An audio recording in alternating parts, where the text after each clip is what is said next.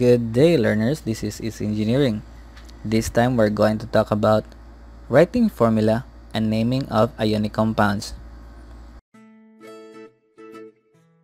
Recall that ionic compounds are metal ion plus non-metal ion.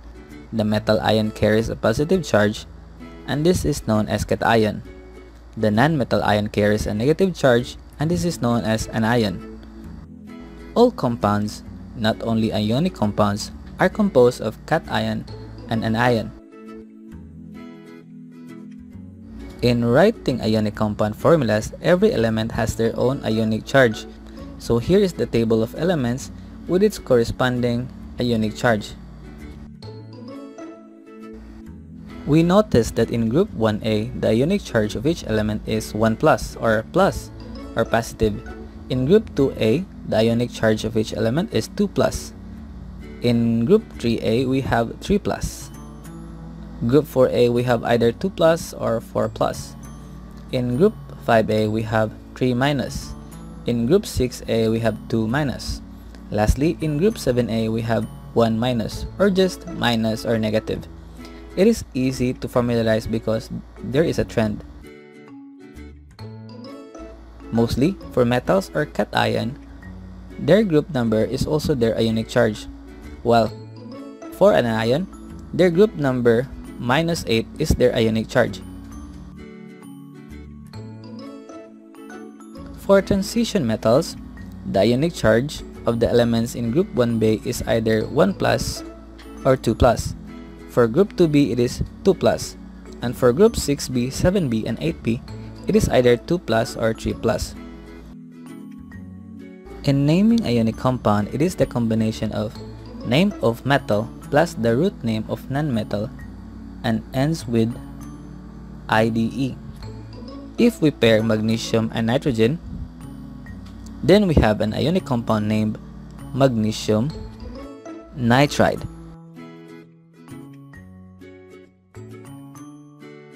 Then if we write magnesium nitride compound's formula, we have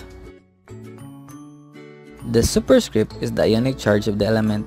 When they combine to form a compound, the ionic charge of an ion becomes the subscript of the cation, and the ionic charge of a cation becomes the subscript of the anion. This method is known as crisscross. As the name suggests, the ionic charge crisscross with each other. So we have. Okay, for another one. If we pair calcium and oxygen, its ionic compound name would be calcium oxide. Then if we write the compound's formula, we have, then crisscross the charges, we have, but we can reduce this by dividing the subscript by 2. So we have.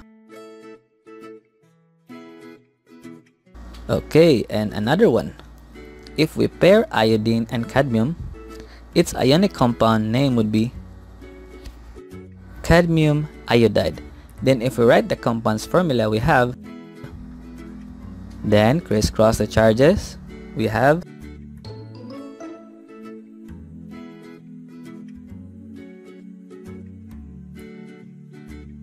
metals in group 1A, 2A, and 3A are known as monatomic ions, meaning they are ions only consisting of one atom, and the rest metals are known to form more than one monatomic ion.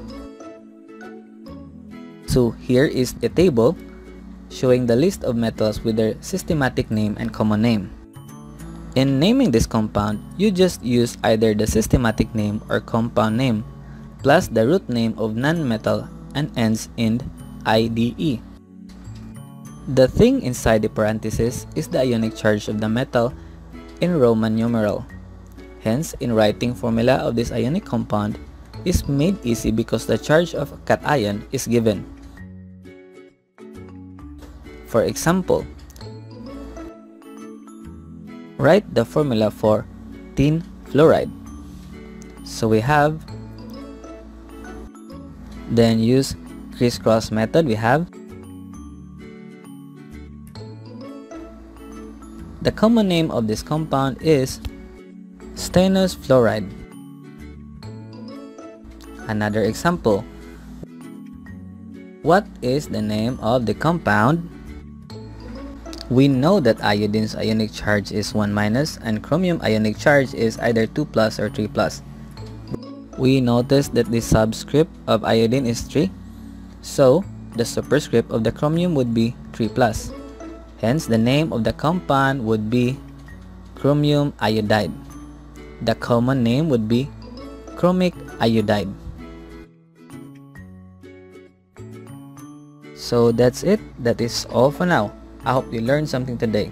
Once again, this is Easy Engineering.